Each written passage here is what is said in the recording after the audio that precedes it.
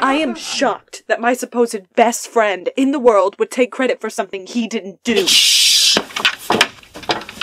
What's my choice? Get punished, flunk the class, look like an idiot? And you could get in trouble too. Not if you say you stole it from me. Are you crazy? I'm not gonna say that.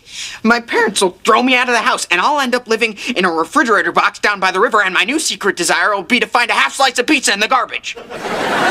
Colorful story, Larry. Who'd you steal it from? Look, my whole life I've dreamed of two things. One is going to Albany. What's the other?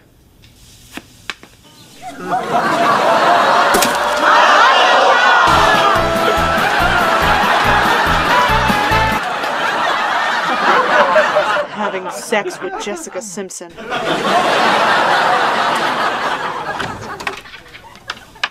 Our friendship or the poem? What's it gonna be? Hey Kenny, how you doing? Good. So, how'd it go the other day when you told your dad the poem was really mine? It went okay. He took it pretty well. Really? Then how do you explain this? It's the article from yesterday's school paper about you and your poem, which apparently came to you in a dream. Look, I'm sorry, Kenny. I tried, but I couldn't do it.